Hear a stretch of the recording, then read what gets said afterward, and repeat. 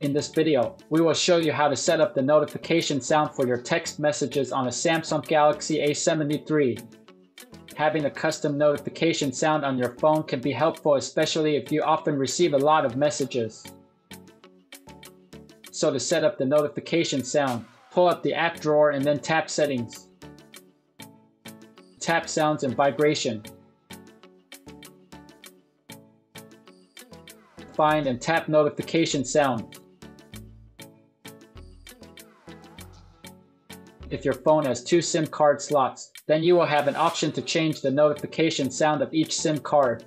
So tap the SIM you want to change the notification of. You may now choose the notification sound you want to use. Simply tap on the sound and it will play immediately so that you would know how it sounds. Choose the one that you really like. After that, tap the back key and your choice will automatically be saved. You can also change the notification sound of the other SIM card. Just follow the same procedure and choose the sound that's distinct from the other if you like.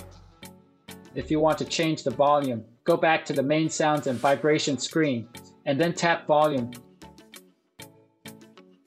Now drag the slider under notifications to adjust the volume. Dragging it to the right makes it louder, and to the left to make it weaker. And that's how to easily set up the text notification sound on your Galaxy A73. We hope that this guide can be helpful. Please support us by subscribing to our channel. Thanks for watching.